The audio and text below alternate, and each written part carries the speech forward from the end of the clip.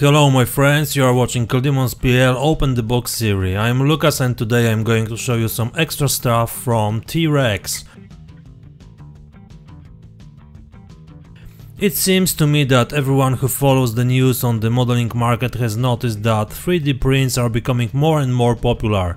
Almost everything is now printable, so it's not surprising that so many new printer products have come to modeling. Today I would like to show you a series of interesting aftermarkets from Trex. I chose them because of the Panther I'm going to build soon and some other German vehicles. Well, let's see how it looks like in the reality. Each product is packed in the same way.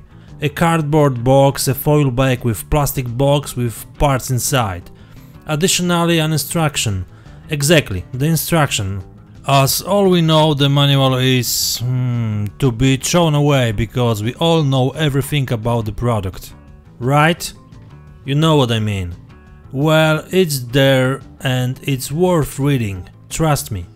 So here it is.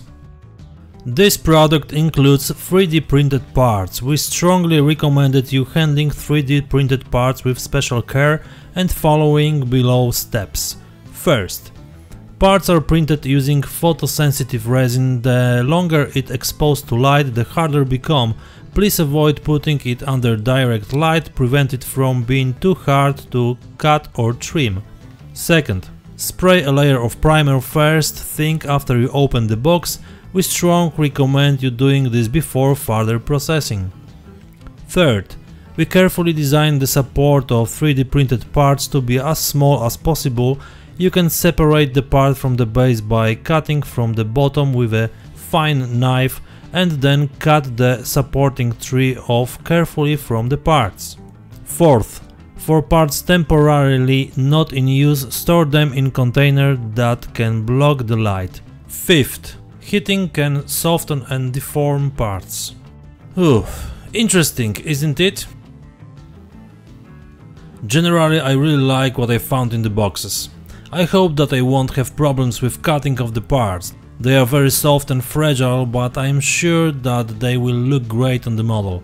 All in all, they were designed by the same man who made the Panther models for Tacom, so this already proves the quality.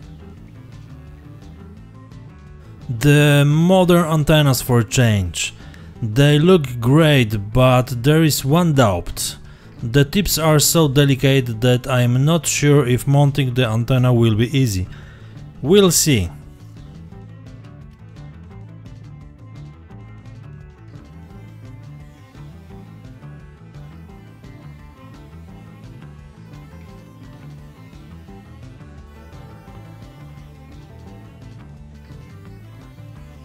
And finally the icing on the cake, tracks for Panther.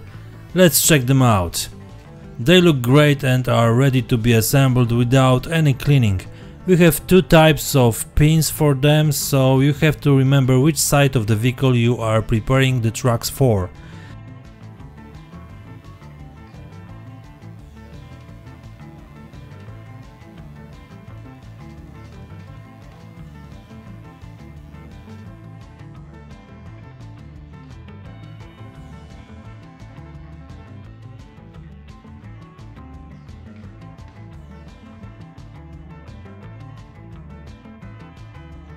As you can see, they are easy to assemble, they are fully workable and I'm sure they will look good on the model, the same as the rest what I said before.